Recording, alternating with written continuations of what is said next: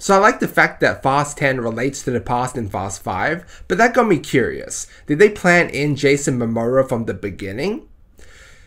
No, unfortunately.